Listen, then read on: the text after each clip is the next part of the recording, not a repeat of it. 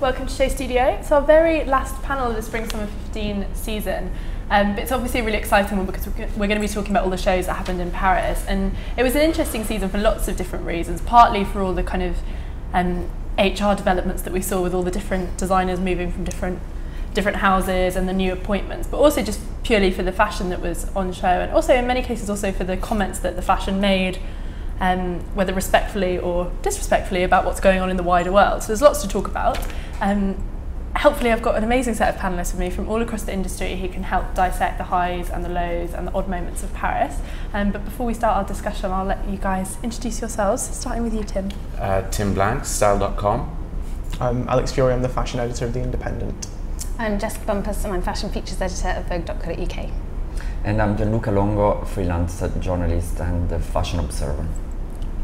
Thanks for joining me. I'm going to start by asking you guys what you want to talk about. What were the highlights? Were there any shows that blew us away and made us feel like this was a great season and a really exciting time for fashion? It'd be really awkward if no one says anything. Silence dissent. I think Paris was, as it always is, a great mix of things. There's never a thread in Paris the way there is in other places. So I don't think it was necessarily a fantastic season, no. But there was a lot to appreciate, and I was quite surprised at how designers who I've thought of in one particular way kind of upped their game a little bit. Give me an example. Of course, now you put me on a spot. I like somebody kind of quiet, like Christophe Lemaire, for example. Okay, I like the way he has evolved. I mean, he said goodbye at Hermes. He began the week. His show was the first show of the week, and then his last show for Hermes was the last show of the week. So it's rather odd that Christophe Lemaire should be bookending the week. But no, that is it's just interesting seeing the way somebody like him has come along and become quite a quiet force, actually. Yeah, it's interesting. You kind of talk about the season and say that it wasn't the strongest season. I'm going to quote you, Alex, on something you wrote that I was interested in when you did your kind of Paris Roundup. And it's nothing too bad, don't worry. I was slightly demented with illness and hallucination when I did. Yeah, I know. I loved what you wrote about Stella McCartney. It was must very be pointed poetic. out. I know I was well when I wrote that. Well, you wrote about this season. This felt like a season in flux, in upheaval, and in times of upheaval. Looking back and steadying yourself in the past is the most obvious thing to do. So I thought that was an interesting thing. Just to expand on that for me, because that's something that's come up a lot during the panels this season and in the roundups we've done so far. This idea of people being vaguely in a state of panic and kind of grasping at straws a little bit and looking at their archives and trying to establish what they're about, sometimes in quite a desperate way, other times in a really clear and sharp way. I didn't think it was in panic, and I think that's probably pulled specifically out of what I wrote about Dior, and Dior obviously was very much themed in the recent past in terms of it referenced his haute couture show from July, and also I felt it referenced his menswear show, which both of which were about kind of examining the past and about creating something forward looking by using elements from the past, and that was very much what Raf wanted to do with this Dior Ready to Wear show. So talk to me about the upheaval you referenced there then. Well, as you said at the start, there's lots of people moving to different houses, and also I think, for instance, with Com, I felt, and I'm not sure if you're supposed to say it, but for me, for that Com collection coming out of this sort of uncertainty that we're experiencing at the moment, the fact that it showed on Saturday, war had been declared on Friday, but obviously it was brewed in this sort of crucible of tension and of upheaval, of the political situation in the Middle East. I felt like it's a world that's kind of a frightening place at the moment. And it was interesting to see how designers reacted to that, whether it was looking backwards and looking at a nostalgia, or something like Com, which I felt was such a kind of visceral reaction to it, which was really, and there was something, I mean, I talked about it reminding me a little bit of Marie Antoinette and as everything does. As everything does. As so much does in Paris, because also I think Paris is rooted in so much history, specifically fashion. It goes back to Louis XIV. But further back. Well, Louis XIV was the first person that kind of put it into guilds that only certain people could make certain things. So I always think of that as being kind of really the start of modern fashion, even ahead of Charles Frederick Worth. But even further back, you're right. So I think there's always a lot of history in Paris. It's always very aware of its own history, and specifically its own fashion history. But this, to me, maybe it's intriguing to get everyone's opinion. It didn't feel like it was about Paris that much. I think there were the designers who looked at the way the world is, and it felt like they were looking at the world. And then there was the designers that kind of blissfully ignored that and did these kind of fantasy things. And that seemed more about looking at Paris and history and joy. But I think it's more about Paris as, you know, when you're in Paris, if you go up the Eiffel Tower, you look out at Paris, and that's basically what it looked like when the Eiffel Tower was built. You know, there isn't that much contemporary architecture in Paris. It's very much mired in history, and you know, with Chanel, they built that street scene that could have been a street scene from the 19th century. There's all that. There is very much this kind of sense of living history in Paris, I think. Yeah, absolutely. Which doesn't necessarily make for historical collections, and I don't think this is a very rambling conversation. Thanks. But no, I feel like there was this sense of upheaval, and for me, it's linked with political situation at the moment, and the two extremes of reactions to that are Dior, which is looking at the past, and Com, which was very much about living in that present. And the other extreme is Chanel, which is just about like wrapping that up and selling it back to you. But do you think the sort of historical, the living history element of France and Paris actually is sliding towards the moribund, that in a museum city the past is kind of paralysis rather than inspiration? I think a lot of people have talked about the architecture of Paris and how it's actually choking by preventing people from building kind of new contemporary buildings. And getting around easily. Yeah, exactly, and which you experience all the time when you're there for Fashion Week. But I think for instance, what I loved with what RAF did was it was about looking at the past, but I really felt like by synthesizing it and by combining all these different elements from different parts of the past, it came up with a fusion that felt new and that felt forward thinking. That was interesting for me, the idea of using elements from the past and creating something that genuinely felt forward thinking and felt progressive. I think with that collection, certainly it kind of redefined what we thought as modern, because obviously we've had this whole like normcore kind of anodyne, I feel like, landscape in fashion lately, and because that took the sort of historical elements. And we had, even like at Celine, you had those kind of like vintagey references in the dresses. We suddenly had clothes with a bit more personality and character. They weren't sort of that sci-fi futurism kind of, and it just felt like there was more personality and character. And particularly with Dior, it sort of made you go, oh, that looks fresh again, when actually it was sort of plundering the past. It was like a really nice new way of packaging it. It's really interesting that you say that, because we've had a couple of discussions on these panels about nostalgia, and people have made these comments about, we should be looking forward, but I think there's a wonderful irony that when people do try and do stuff that feels quite futuristic, and I'd cite Louis Vuitton as an example of this, not so much the collection, but kind of the show, when people try and do stuff that feels very forward thinking, it can look a bit old, and it can look a bit kind of like 70s futuristic. But I think the clothes were it felt to me very retro-futuristic. Exactly. Very much like it was, sort of Logan's Run. But that element that people do, remember Jeremy Scott years ago talked about nostalgia for the future when he first started. So, and the clothes being the product, the original inspiration for, say, the Vuitton outfits, being the product of a time when idealism was genuine, when there did seem to be alternatives that were going to make the world a better place. So when you revisit them later in time, with the hindsight having slightly sort of curdled your optimism, then you have this you're kind of looking at that vision of the future in a nostalgic way. You're looking at a time when people did think that things could get better, and so it's a kind of I suppose it's a kind of decadence in a way. Well, it's almost like imagining the present as the present is the future of the past. So the present is 1984 when you hit the present is the past's future. So if you look at the past's version of the future as the present, that's it's a very I'm gone. I'm quite convoluted. But I think it's something that I think the Dries Van Noten finale very much tapped that when those women just settled on that carpet like that, it was and laid down kind of unexpected, and I actually thought it was really, really beautiful. I think it was rather beautiful. It summed up a lot of what I'd been thinking about anyway. That there's a sort of, I think there's a recognition now that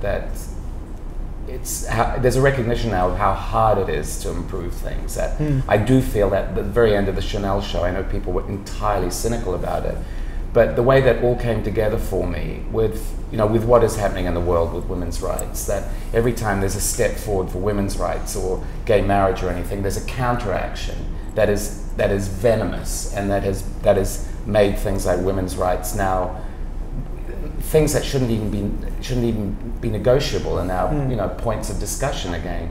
And I do feel at the end of the Chanel show, when the Pet Shop Boys came on with "It's Alright," I think Michel Gobert's soundtrack for that show was just genius, the best thing.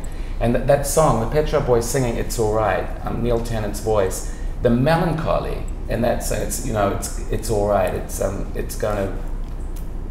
The music plays for, I'm trying to think of the lyrics right now. My mind's gone completely void. Sing to us.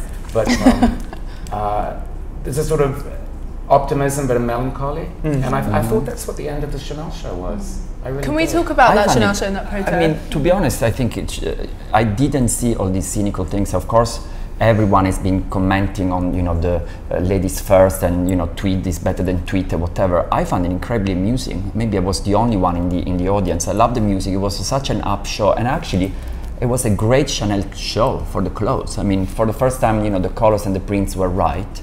There was everything there, every paradigm of a Chanel collection. I think that's what I concentrated on.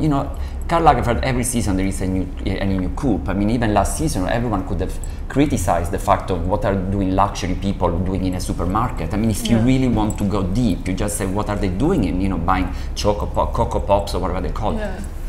I didn't see all that. I just want to see the clothes, and that's what I'm there for. I mean, of course, I understand all your points of the past, of the present, or whatever. Yeah.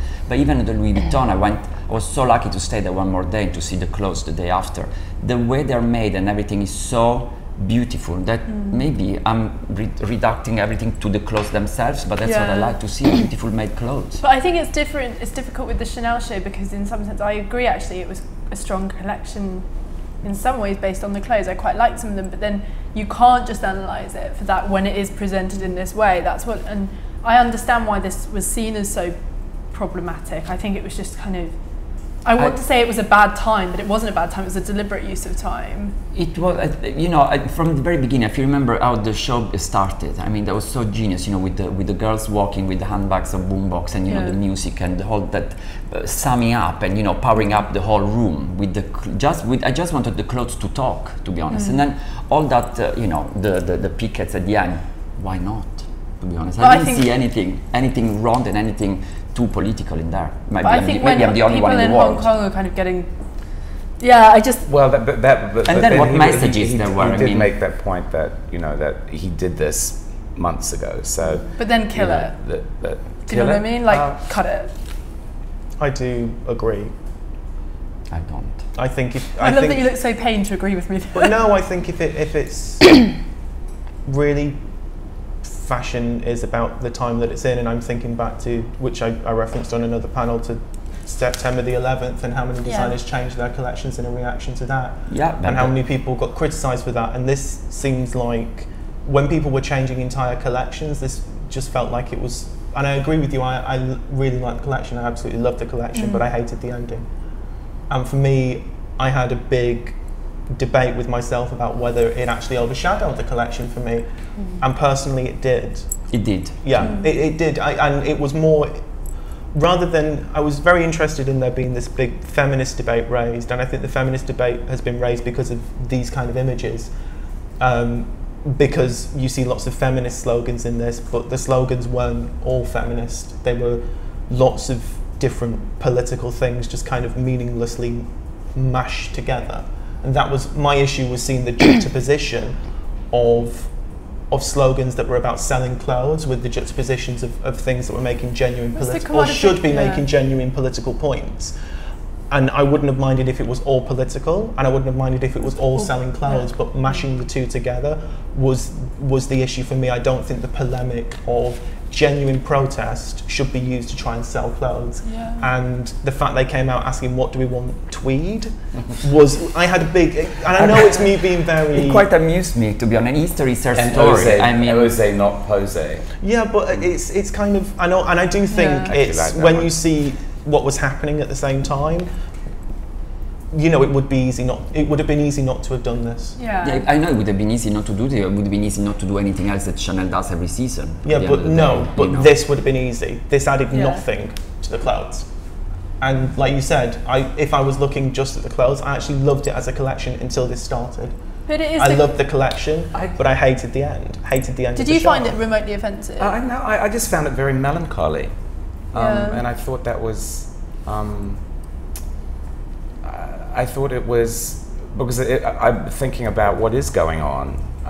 There's just this enormous sadness that things go so far in the right direction and then swing wildly in the opposite direction. And I think that's what that acknowledged in a well, to me anyway. But the whole package, like that. But I think it's interesting you say together. to you, because I think that's really important, and because what I found problematic about it is the way that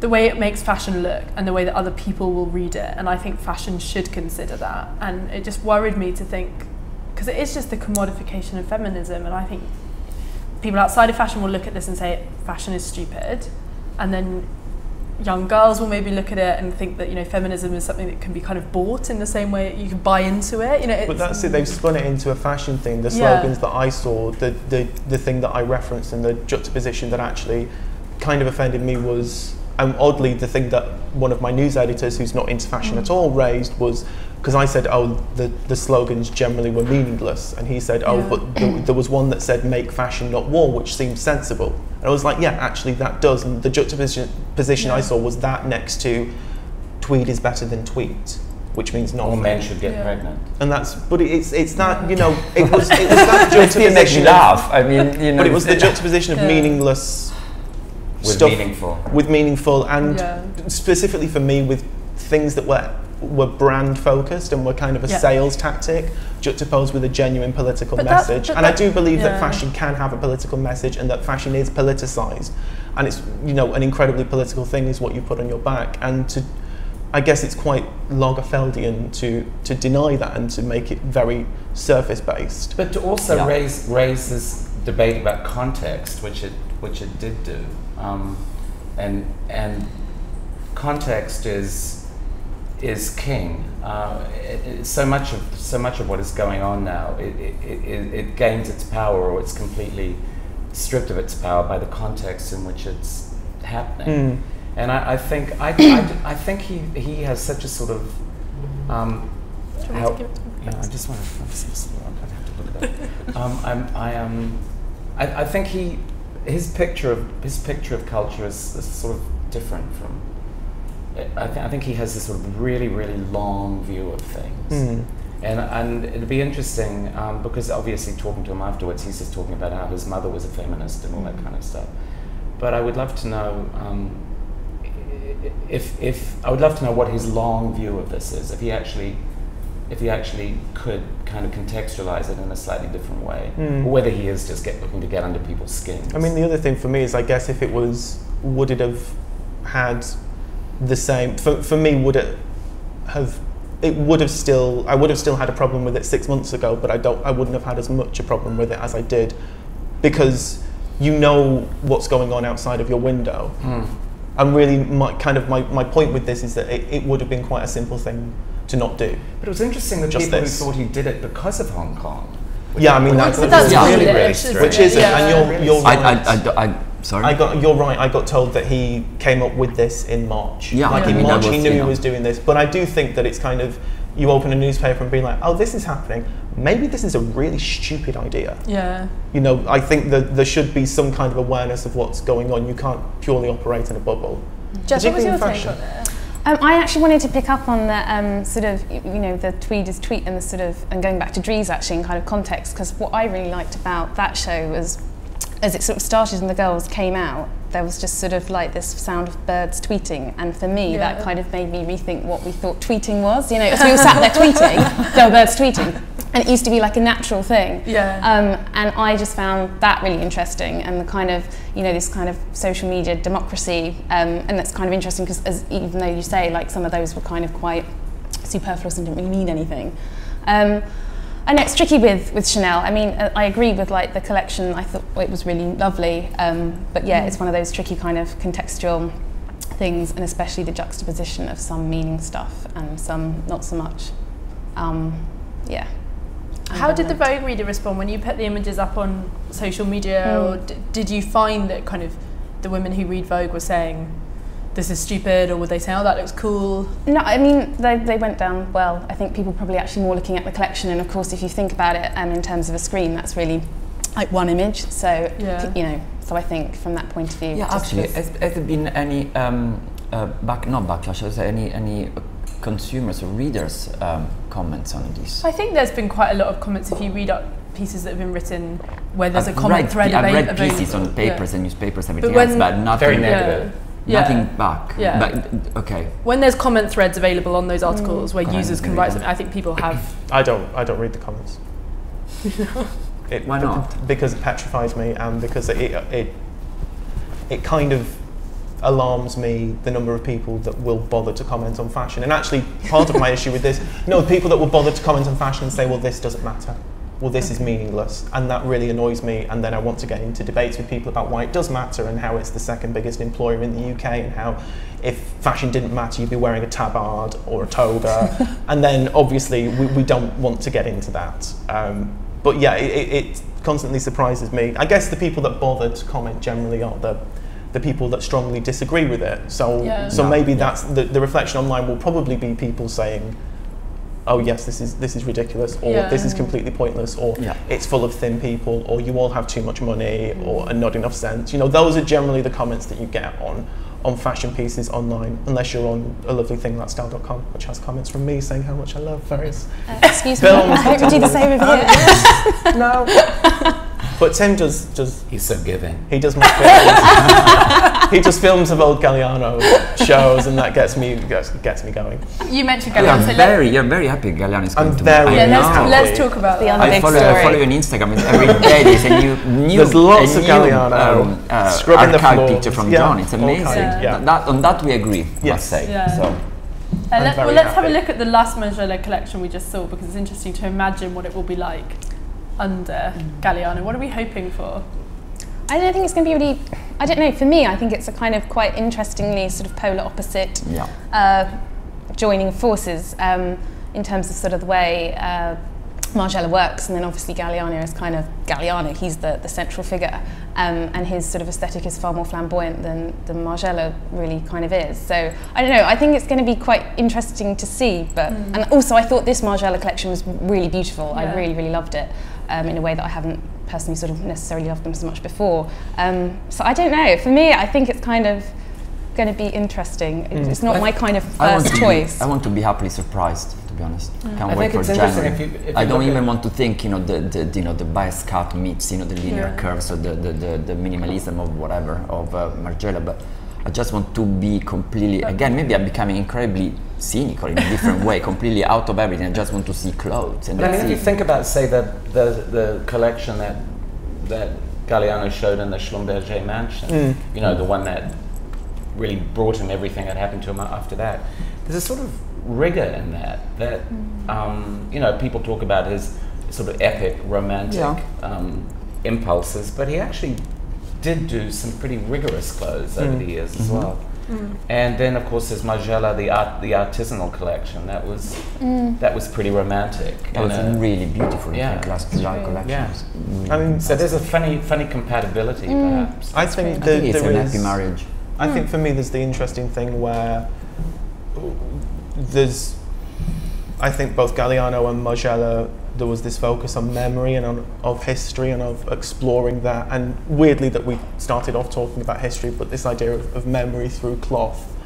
And also that idea of craftsmanship. I think it's interesting if you hear him, we talk about him as a singular talent, but when I remember that fantastic South Bank show where he takes you and introduces you to the tailors when he was at Givenchy, and he's introducing you to the team, and he talks about Amanda, and he talks about the late Stephen Robinson, and about Bill Gayton, and about how the team all work together, which actually is Margiela in that collective sense of this is a group of people working towards a whole, which he's worked in couture houses, and couture, you know, you can't do a couture collection by yourself. Yeah. So I think, but the comment you made about Serge Schlumberger and about that kind of working in dire straits, working in penury, and creating something out of nothing, and at the same time ripping, but having something and ripping it apart. Like you know, obviously thinking of the Homeless collection, but also the Matrix collection, which was about displacing garments so a coat would become a skirt, and then that fantastic Childhood collection.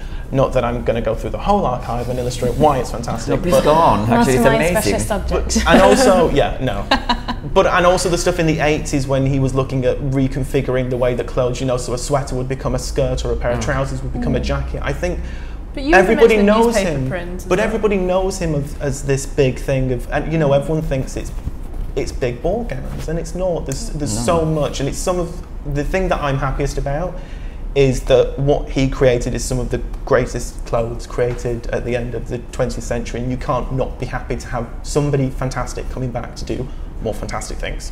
Do we understand why there have been so many comment pieces written that, like the Chanel protest, use this as another example of fashion being ignorant or stupid? Because there have been some pieces written about, I think actually about the way the fashion industry has conducted itself in the reporting on disappointment, which kind of gloss over and say things like, you know, post troubles and things like that. And you know, Jess Connolly wrote a good piece in The Guardian about that, where she said, you know, actually the fashion industry itself needs to acknowledge it, not leave it to kind of other commentators to point at fashion and say, isn't fashion being stupid again?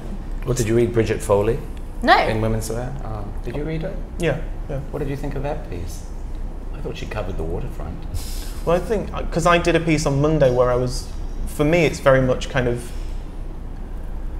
I mean, my point of view is he committed a crime which has been tried for and prosecuted for and has paid his debt.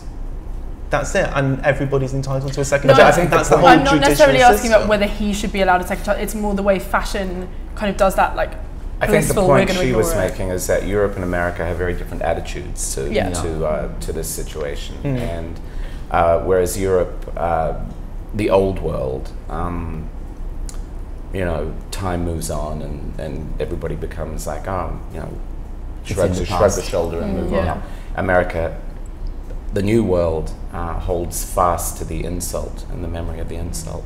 So that's basically the point she was making.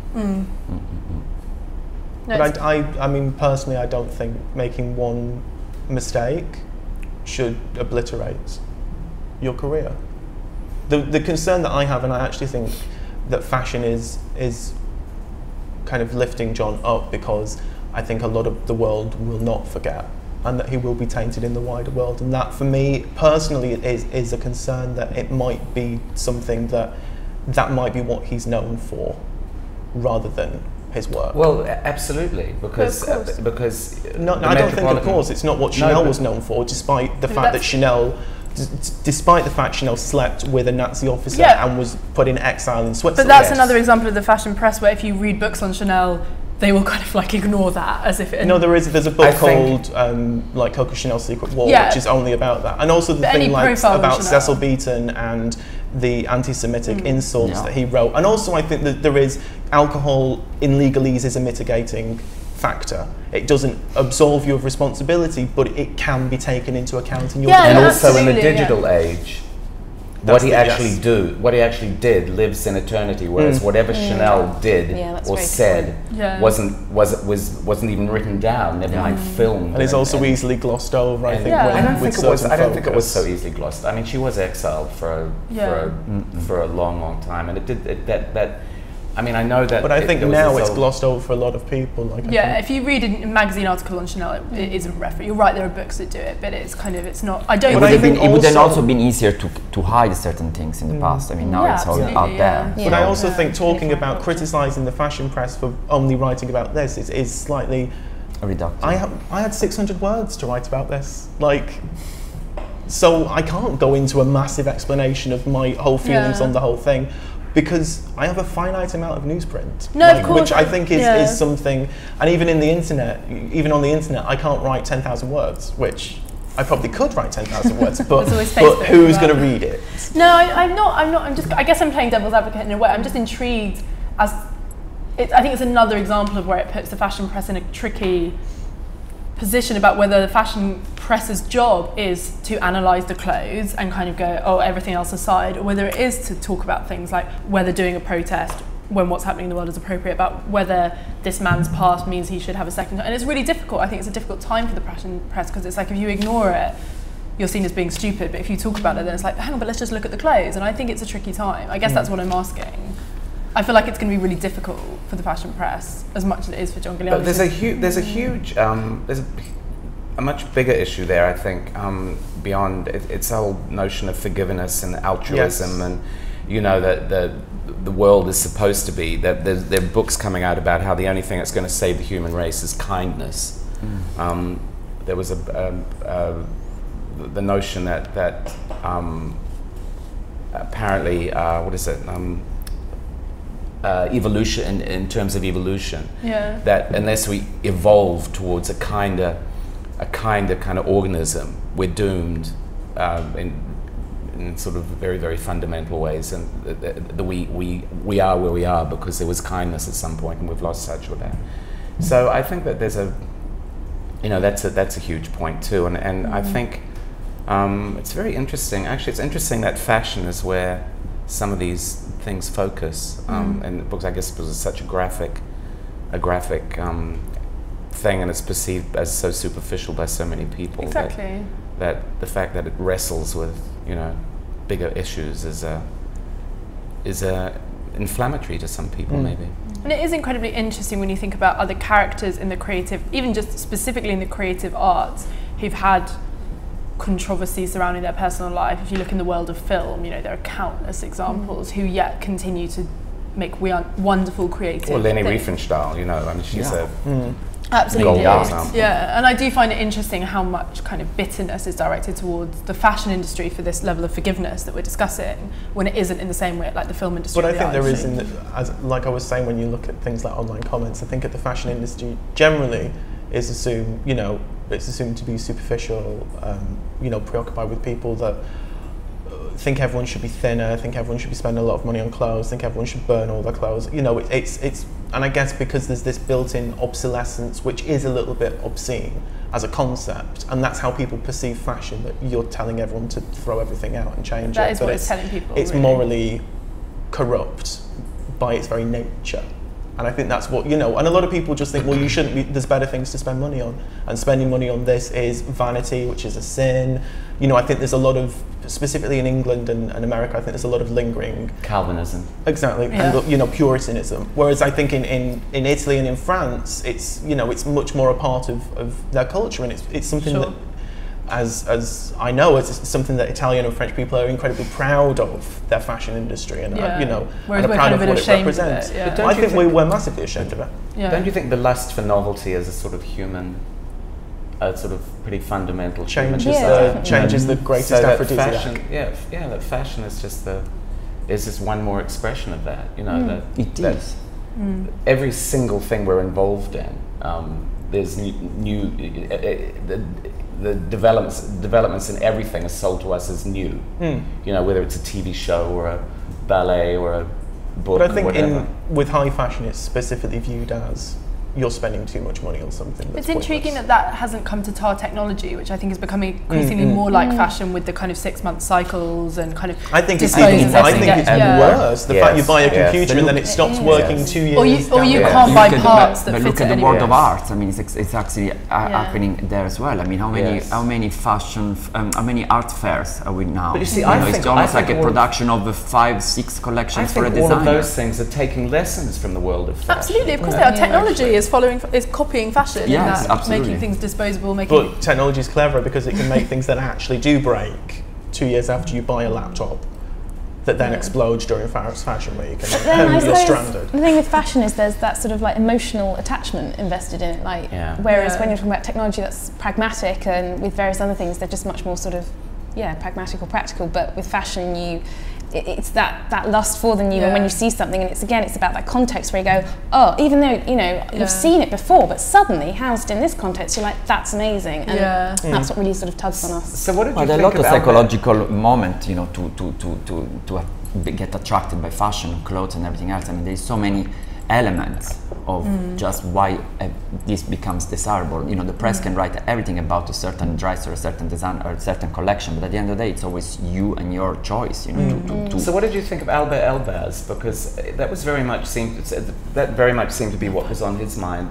The idea of emotion and the sort of counteracting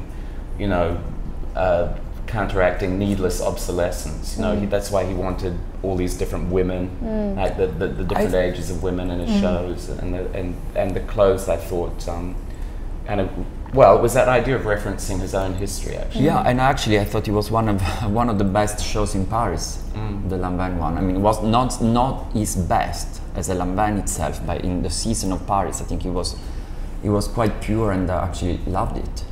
Again, looking always at the clothes and not waiting, for an hour to some celebrity to turn up. Just the notion that if you want to go on deeply on other elements surrounding it. No, he insisted he'd been sitting in cafes watching women go by. Not fashion plates, but that is. And he sort of distilled that into. I don't know how you feel about whether he managed to do that or not. But well, it's funny because obviously this was the 125th anniversary, wasn't it? And I sort of went into it thinking, oh, it's going to be like balloons and bells and really, and it was much sort of more downbeat. And of course there was like a great cast of models, but it was one of those ones when I sat there initially I was kind of like, oh, but retrospectively. And again, what we've been discussing and kind of that idea of actually doing stuff that is a bit more relevant. I actually prefer a celebrating collection like this rather than celebrating 125th anniversary with balloons and bells and ball gowns and 500 meters and 500 models or whatever. I mean, it makes much more sense today to do a proper collection that makes sense and it's beautiful, and having Violetta Sanchez opening it is great. Alex has gone into a fugue state. I do worry though, it's interesting what you say, because I worry a bit, and this is me just being a natural worrier, but we were talking about the commodification of feminism, and I sometimes get a bit concerned about this like commodification of the real woman, or the commodification of relevance, which I think is happening loads. This idea was like, oh, I was looking at real women, I was looking at women of all ages. Like, should be, you're a fashion I wonder what the idea of the real woman is kind of laughable. Yeah, the idea of real anything. I wonder what Olivier Roustan thinks when he thinks about the real woman. But what is the real woman? It's a nonsense. Exactly. When you just say, so many you say, what different Albert Elbaz sitting on a cafe? What about Olivier Roustan sitting in a cafe and watching the women pass by, and then you see the collection? Then that's a big question mark for me, rather than tweet is better than tweet or whatever. That is, again, if you want to go a bit deeper. So does that mean the real woman is opposed to the fashion woman? Yeah. Perhaps? Yeah, is that what you say? Yeah, I think it is, which I find quite. But then maybe it's your real woman, which, the Balmain real woman is. She's a certain type of real woman, and you get. But I get that feeling with a lot of, and actually you got that feeling. I think a lot in Paris. There were very, some designers just really did what they do. Oh yeah. Like Givenchy was a very specific vision of a woman. And some women will wear it, and some women wouldn't touch it with a barge pole. And the same with Balmain. It's like it's this will appeal to a certain type of woman. And actually, I quite like it when designers are quite hardcore, and when it's like this is for you, and this is not for you. I'm not saying that I think his collection worked for the Balmain woman, for that how do you say, for that trademark that he's created and created before, but. again, if you want to say, okay, this is the woman in the world, that's how it should be seen, then I can start now being a bit like, okay, maybe I should pull back. And then, again, like when we were talking about the Tom Ford collection. So it's... Don't get Alex started on Tom Ford. No, exactly. It can be debatable. Anyway, so... What did you think of Tom Ford, actually? Oh, no, we're doing Paris. We're doing Paris. You don't want to talk about it? We're doing Paris. but when you talk about designers saying that this is what I do and it's for you and it's not for you, that's what all fashion used to be like that. It used to be I think now it's much more. I felt there was a lot of collections this season, and I wrote this where, as opposed to this is for you and not for you, there's a lot of people where it's like, here's some stuff on a catwalk. I hope somebody somewhere buys some of it. Yeah. There were these really desperate collections that had so much. I'm not going to say, but there was quite a few. Why aren't you going to say? Because they weren't in Paris, the ones I'm specifically thinking of, and we're discussing Paris at the moment, Louisa. But Louisa. So there were, I think there were a lot of people that were really just throwing a huge variety, and it's fine. You've got to make your bottom line, you've got to make your sales, but I don't find that a kind of interesting, seductive vision of and it's not. It doesn't have an identity. Did you really feel that none of them were in Paris? The ones that don't leap out to me weren't in Paris. So what I loved about Céline is that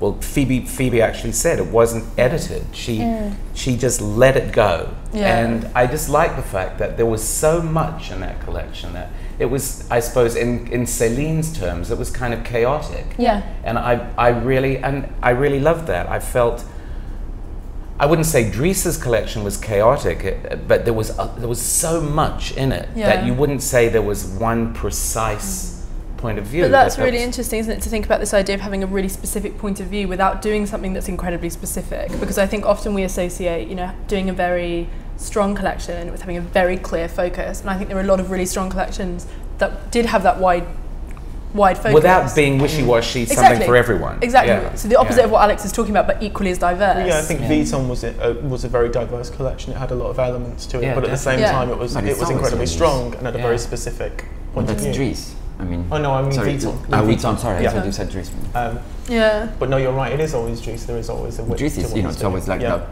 fantastic letter. But I think that's the thing with, like most successful designers kind of need to, I think that's why like Saint Laurent, when Hedi took over, because he was just doing the same look, it was like just that same silhouette, that same, and he was saying, this is what I'm doing. And you look at every collection since, it's like variants of, but that's the stuff that stands out and that kind of hammers home a message. I think that's quite like an important. Except this one, I really like this one. That's great. I just thought that as he explores his own, why did you like that much? His own fandom. Well, it's like he's moving through the 7 ages of rock. It's like he's going from garage rock to and this is the 7th. To psychedelic, the last one, and this one was that's sort of the glam moment in Paris when Warhol was filming L'Amour with Jane Forth and Donna Jordan. I mean, the whole thing's so archaeological, but and the turbans and all of that, which were Jane Forth and Donna Jordan, and then I thought what he did very cleverly, and maybe I'm completely wrong, but he wired in that sort of LA element from the same period with Rodney Bingenheimer's English Disco and those amazing 13-year-old groupies, like almost like Jodie Foster and Taxi Driver, but much better look. But the stars and then to do that sort of embroidered starburst stuff like the Sage at the end was quite fun. I thought it all came together really well. This show, his kind of obsession, and the shoes are amazing. Yes. And that sort of obsessive recreation of something, of like a fan, like a tribute band, but brilliantly done. But you say recreation, not design. Well, the thing about designers revisiting their past, musicians, I think it's more and more, I'm amazed that more designers don't go back and look at what they did and hone what they did. I think that's what Christopher Kane does so cleverly, is pulling bits from his past and honing them with the expertise that he has and making them the way they were in his head when he first thought of them. And I'm surprised more people don't do that the way musicians do or writers do. It doesn't feel like he's revisiting his past but he's revisiting. You know, there's this whole kind of. He wasn't there at the time. Yeah. But it's that whole wish fulfillment thing that you look at, like Anna Sui, who I love for that reason as well. That she's just so passionate about. She wasn't at the factory, or she wasn't at Woodstock, or she wasn't dancing at Castell's in the early 70s, but so she just makes it, for herself. And I think, I don't know, I suppose a lot of people feel that's a kind of maybe a dead end, but I just think there's a lot of joy in it. Do you think it will work commercially? Well, it is doing. Yeah. It's incredible. I think like they're instantly, wearable and comfortable. I think my issue, and I'm interested to see what you guys think, what I find troublesome about it is I love the idea of recreation of mood and a recreation of spirit. I think that's charming and interesting and intriguing. But a stitch for stitch? A stitch for stitch. You have a problem with that? I have a problem with that. And it worries me that people don't, I think. Well, I didn't feel this stitch for stitch the way I did some of the other ones. Really? No, really. Maybe because I just love the period so much. Just having a great time. I'm perfectly happy to kind of look at those shoes trotting by. Yeah. And I think that there are just some sort of benchmark moments. I'm talking about idealism. I don't know whether these are particularly idealistic, but I was intrigued that Jess was talking about Edie Sedgwick in the context of Louis Vuitton. I mean, there are just things that fashion designers cannot get away from. Yeah. And the factory is definitely one of them, Warhol and all those people. But this was a bit of a season for that, of kind of tired fashion cliches, but done in quite an interesting way, which I quite like. That's interesting, yeah. Well, it's comforting, I suppose, for a lot of designers to go on a safer idea. Yeah. In a way, no? Maybe. What do you think of the stitch for stitch thing, Alex? I know you don't like talking about Saint Laurent, but this idea of kind of copying vintage. I think there's a lot of it, and I'm interested in what we define vintage. Do we define old Chloe from like 10 years ago as vintage? Anything older than 10 years, apparently. Okay, it's kind of 10 years. I thought you had reduced. 10 years and 10 minutes. I thought it reduced to 5 years now. Oh, is it? Yeah. I thought it got reduced to like. I thought that for auction houses. I thought it was like Prada from 2 seasons ago. Got reduced to vintage now. Like, ooh, I think you've all forgotten this. We talked about this on the Milan panel. I actually really want to know what you guys who do pen reviews think about this. And we talked about how kind of the last taboo, it seems, in fashion criticism is people will be really opinionated, but no one is willing, except on social media, to say this copied that. Why not? I said it. You don't say it as boldly as you would on something like your Facebook. No, I said it. I wrote that I thought Alexander Wang copied 2001 Balenciaga, and I saw a spring 2013 Balenciaga outfit 4 times in New York, the bra top and the trousers. I saw it 3 times in Alexander Wang's show. Yeah. And someone has posted a thing on a Balmain. There was a Balmain jacket or something, the Givenchy, the knot, the white knot. That actually made me laugh so much. The artist Talbot Auerbach's earrings were in Loewe. The earrings that she did. And in fact, she was being congratulated by people, or how wonderful, how visionary that Loewe was using her earrings, and she said, "They're not mine. They're not mine." But people don't write about it very much, do they? This explicit, this was a copy of that. I think it's for me. I found it because I said something last season about Victoria Beckham looking like Celine, and somebody raised a point again. I did read a comment that season, and someone raised a point which I thought was actually very valid. They were like, well, you're saying that she's copying Celine, what about everyone else? And I was like, yeah, it's kind of a slippery slope where how far do you go down ripping apart people's references and saying... Alex, but there are notions that it's completely you know what I've always said... But there's a lot of it, how do you... What I've always said, I mean, if it's new to the people who are looking at it, then it's new. Yeah. You know, that I could go on and on and on about things I've seen, over and over again, but I've been looking at fashion shows for decades, and I'm not going to presume that my whiskery old kind of overview is shared by a 18-year-old who's seeing something. But is it not important to say to them, this is Yoji? Have a look at Yoji. Well, it depends how synthesized it is as well. I think if it's a piece for piece copy, that's an issue. But I think if somebody's taken it, and a lot of designers that you wouldn't expect reference other designers' recent work, and it's literally like, okay, so here's a sleeve from Gesquier Balenciaga 2008, and this is an illustration of what I want it to look like. It's not let's copy this. Yeah. It's Actually, people use other garments and they use them in inventive ways, and sometimes it's like, well, let's use this and get the pattern, and then let's change the pattern. It depends how much somebody works it and gives it their own identity. Yeah. Actually, I think there was a lot of that. Going back, because all of a sudden I got this flashback of being in Paris. I was in another mood. But there was a lot of that this season. I mean, also a great design. I mean, a design that I normally love. You know, it did actually, talking about Prada of maybe 4 or 5 years ago, you know, with the leather fringe with the rivets or whatever. I don't know if you remember that collection. I was just, oh God, why? And I get very upset when someone will like and appreciate his work, just go back so closely to some collection. Well, see what Chris Kane did with, he said he was tired of seeing things that he had done ages ago in other collections. So he said he wanted to reclaim them. Yeah. You know, for himself.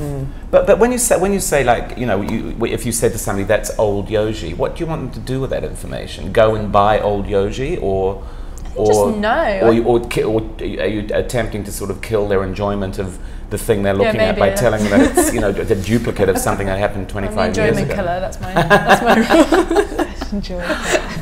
Let's talk more about Loewe, because you just mentioned it. Obviously, it was an important season and an important collection, because it was, in some ways, J.W. Anderson's debut. He did debut with the men's, but in a slightly less extravagant fashion, because he didn't do a show. You mentioned the kind of borrowed earrings, but what was our take on the rest of the show? I personally really loved it. I really liked the show. I liked it, but I found it too complicated. I feel like it's actually interesting you talked about menswear and womenswear, because I feel like at times it got really tied up in being a catwalk show and making a catwalk statement. Yeah. Whereas actually I was looking at things and being like, well, this, you know, that opening look is like, oh, it's a blown up Loewe handbag with a good Loewe handbag. And so I feel sometimes it got tied up in trying maybe to be conceptual or trying to present something directional as opposed to making garments. I find it incredibly complicated. I mean, sometimes, you know, but then these t-shirts, they're fantastic. They're going to be like the next, you know, like Kenzo style jumper. I'm saying the whole thing, but a lot of it did get tied up in that. And then you saw the jumper, you know, there were like 3 jumpers with the leather patching on the left shoulder. And I was like, great, clothes. But you know, there's a great trench coat, there's some great trousers, but then there's these things that seem to be assemblages of bits. But I felt like that kind of harked back to like JW when he first started out, because you look when he started out, it's so very sort of artisanal and crafty and very different to kind of the much more structured sort of stuff he does now. So I kind of like those wisps rather of that in this, and it kind of, for me, as he had said, you know, he was taking much more of like a lighter point of view. And I just, it was kind of the first time I kind of sat up and was like, oh, Loewe, like it was more interesting and wearable and kind of spoke to me. But I think what happened here is it was happening in his own collections as well, for men and for women, that he's really found a direction. And I felt there was less, in the past there would be things that I felt were a bit gratuitous, that he did them for their own sake, you know. And I feel that he's really solid now. That there was the 3 collections, the men's and women's, and this one I thought were really. But see, I felt there were bits in this where you know, that opening. I hark back to that opening look, but there are others where I'm just like, it feels so much like you're trying to emphasise this is artisanal.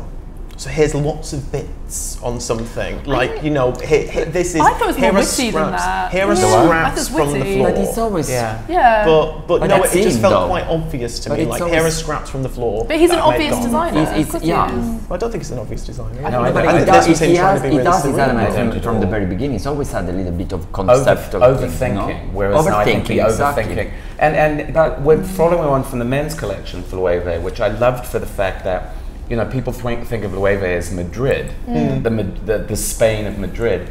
He did the Spain of the Balearics. Balearics. Oink. Like Formentera, and it had that sort of, and you know those dresses with the stuff stuck on them, just hanging off. You're them. Right.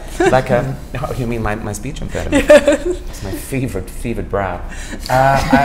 I think there was that funny sense of just being a hippie sitting under a piece of muslin in Formentera, just stitching things on a. But for me, it felt too. I wish someone did that. It just felt too done. Like, and weirdly, I spoke with somebody, and her comment about it was, well, if he's going to do that, you should tell him not to make everything the same size. don't make all the pieces the same size. And I was like, that's quite an interesting, where which was somebody being like, this doesn't look real. And I think slightly for me, I don't feel like those are real bits that you've put, and I mean, obviously they're not, but I don't feel like they're real pieces. So I just like you making polished real clothes. And I felt in London, the London collection was so much about polished real clothes. Yeah. And maybe this was a counteraction to that, but I felt like it was a bit trying to make this big catwalk statement. It was trying to be a catwalk show rather than showing clothes. In that environment, in that. But the bags were fantastic. I was going to say, the bags, amazing. The other slight issue for me is sometimes with these constructions, I felt like here is a background to a fantastic bag. Like here is an arrangement that's showcasing this wonderful bag, which is that's probably realistic. Of course, you shouldn't just be making a plain outfit to showcase a bag. That's I'm not saying, of course, in a good way, but I mean, like, I think that was almost definitely the intention with some. I don't think that was the intention. I don't think he was like, well, let's focus all the attention on the bag. But I think that's part of the DNA of the brand. Then it is. And what about the leather judo pants in a rainbow of colours then? We should have all worn them. We missed a trick. Damn. There is so much we haven't talked about. We haven't talked about McQueen.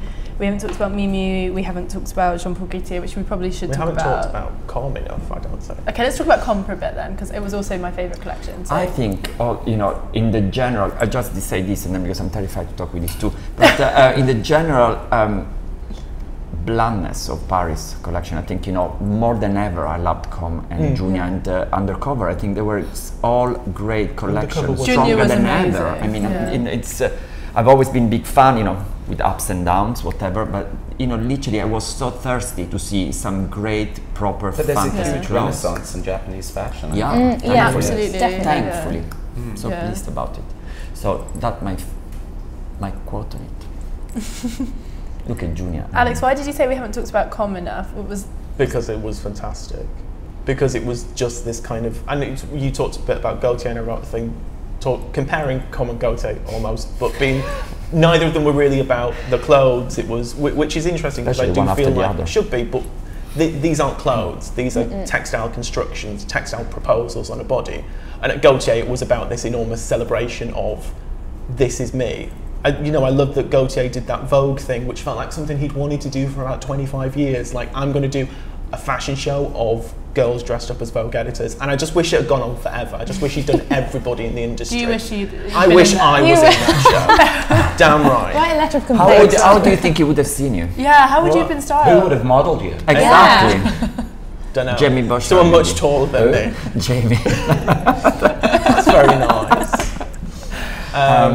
Julian Orbis. But I loved that, and I think this is obviously Com is a very different beast to that. Yeah. But in the same way, it felt like it was so much about this kind of enormous, bold proposal, and actually it was in a way so simple, but proposing so much. Like your interpretations of Red, and obviously you went into all this liturgical stuff about. About sumptuary laws, about Marie Antoinette, about Louis XIV, about blood, about war, about... There's just so much depth to it. It was such a visceral, kind of meaty, no pun intended, collection.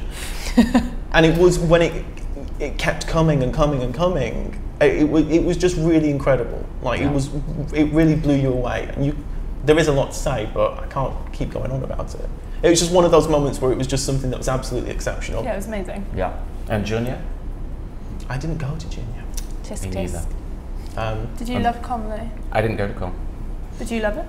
Yeah, I did. I thought both of these shows, which I didn't go to either of them, but I thought they were incredible in photos. What? What are you doing? We got Undercover. Undercover was fabulous. But I like Junior actually, because Junior was sort of that retro-futurism. Yeah, and the interesting thing with Junior is that it went back to being that sort of bonkers side of Junior, whereas we've had the the patchwork jeans and the jackets, and it's been so zeitgeist and everyone's been so cult about it, and then it's quite nice to then throw this back into the works and I'm be just like, so happy to look at it. I mean, Today I'm very superficial, just like like it and I'm happy. Give me pretty pictures and clothes. And you'll be happy. Let's talk about Jean-Paul Gaultier, just because we should, and it was in Paris, and it was obviously such a big moment.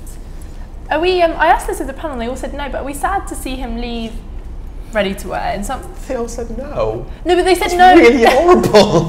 No, not no. Like, oh, we don't give a Good shit. riddance. Who said But that? like, no, I was saying like we asked it to me. the panel, but we talked about it in this idea of no because he has so much other stuff that he can give and so much more to be excited about. It would be simplistic just to be like, oh, he's failed, and we shouldn't associate bowing out But the he's hamster not. wheel as failure. I think the good thing is that it's him kind of pulling the plug. Yeah. And, Yeah. you know, it's Yeah. him deciding, Yeah. you know what, I want to step off this treadmill. Exactly, which that's is what they were very saying. Yes. interesting Yeah. to say, I want to focus on this, How and I enviable. am able to. I Yeah. mean, I'm sure, you know, like with Helmut Lang, how many people envied Helmut Lang to you know, For a liar. yeah. Well, a liar, no, but a liar does it to his timetable. I mean, Yeah, Helmut exactly. Lang just stopping Yeah.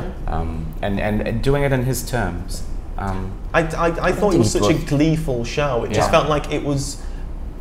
It really felt like he was just like, bollocks, I'm just going to do exactly what I want, and I'm going to do everything that I've wanted to do. It was like the Eurovision Song Contest, and he loves Eurovision, and I felt like there was this amazing dance routine, and they were all a little bit out of time, and one of them kicked her shoe off, and it was such a wonderful thing to see. And this Vogue thing was amazing. Like, That was really, fantastic. the raw. Who was your favorite Vogue editor? I really like Grace, and I really like Susie. Yeah, I like Susie because Susie was the best. because That Susie was green taking a and picture of Of her, Susie. yeah, she I was. thought that was fantastic, and was clapping above her head, which I just loved. And I liked that. I liked how joyous it made everybody. Yeah. Like, Yeah. and I actually loved this footballers' wives section. Like, it just felt like It wasn't sad at all. which Not I at thought all, was not at all. really, That's what I really said when you said, you know, was interesting. it a failure? It was not a failure. Yeah, I mean, it's exactly, just like yeah. the guys have done. And he it. was like for it so was many a years celebration. the absolute benchmark. I mean, the greatest, the level that he sustained, Yeah. the collections and the performance at for years and years was, I mean, unprecedented. But is there not a sadness to someone who, as you say, is so incredible and so skilled and has affected fashion in so many ways, saying, I can't operate within this system anymore? No, I think he seals the memory by doing this. I think there's no sort of lingering. I mean, I think there was an element of lingering which he quickly put a stop No, to. but not sadness for him, but sadness for the system in general when someone that creative and that brilliant cannot operate within it. Well, I think the fashion landscape's kind of changed, and the thing I think really interesting is you talk about Gaultier, and I even, you know, when people say enfant terrible and things, Gaultier's been going a year less than Armani. Yeah. That's something that I find, when I realised that, I was like, I can't believe he's been going so Yeah. long, and it's, you know. Actually, I didn't know. It's Yeah, amazing. I found that really incredible. You don't think And of you feel them. that Armani's been there forever. Yeah. And Gaultier started yesterday. I mean, Yeah. because of the Exactly, that's joyful what of it feels. But creations and I mean, madness. it's funny talking about. It kind of brings it back to Galliano in a way because, you know, time moves on and we get so caught up in moments that we just think, oh, this is going to last forever, or Yeah. and it seems like such a brutal truncation that Gaultier is, you know, closing down his ready to wear, even if it is on his terms. But you know, things change, and that's one thing I would say about John, that the cult of designer has changed Yeah. so Yeah. much Absolutely. in the last 10 years, and what John represented at his peak no longer exists Yeah. as an ideal. Completely. Now the cult of designer is attached to people like Phoebe, you know.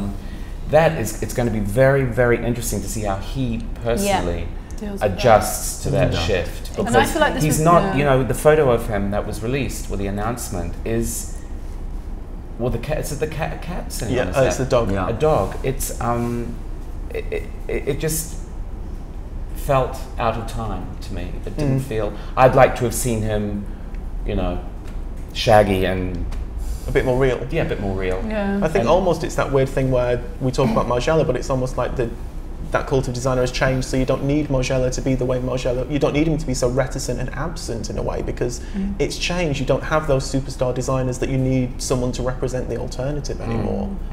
So maybe actually that's why talking about John and Margiela as being these different designers, really at the moment we're in between those two. Yeah. Yeah. No, I'm becoming a bit nostalgic because actually I always loved the idea of the designer superstar. I think this was the season though, thinking about the appointments that we've discussed, but you really saw that it's a collection we haven't talked about with something like Sonia Riquel, where it's not a kind of a star face appointment. And she did an amazing job. yeah, that was a Julie, standout it was collection. an It was great. amazing collection. Yeah. Yeah. And then So we real. started with Christophe Lemaire again, you know. Yeah. It is the kind of the quiet designer, is the But in then vogue I at the guess moment. next time we do this, we'll be coming back to the idea of what is real, like trying to define this, you know, what is real? What is real anymore? What in anything? What is real anymore? The world is, I mean, I would say surreal now. I'm thinking of what happens on the news with. I was watching the news while we were in Paris one night in the 21st century, and the first item is a beheading, and the second item is Scotland seceding. It could have been news from the 12th century. You know, this weird. I think we're living in a very. Yeah, you said flux. Flux. Maybe that's a good note to end on. Flux. We're living in a time of flux, and everything is odd, And we love that. and we love that, Yeah. as we should. Well, should we give all the wonderful designers in Paris a round of applause to wrap things up?